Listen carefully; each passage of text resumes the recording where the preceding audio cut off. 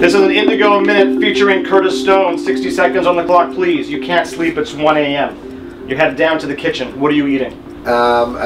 Grilled cheese sandwich. What's your favorite food city and why? Oh, Melbourne, because it's my hometown and all my mates are the chefs there. Any recipe you've tested that didn't quite work, how'd you fix it? Oh my god, so many recipes that didn't quite work.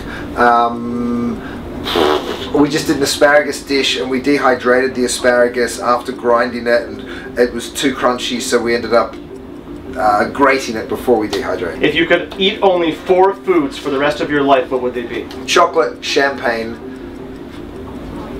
foie gras and truffles. What is the most overrated food or food trend? Kale. I'm sick of seeing kale. Although I grow it, I'd put it in my juicer. Okay. And who's the last person you hugged? The last person I hugged was the pregnant woman. I'm not pregnant, but maybe it could be me. Come on. There you go. There you go. This has been an Indigo Minute featuring Curtis Stone. Woohoo! That was a great interview.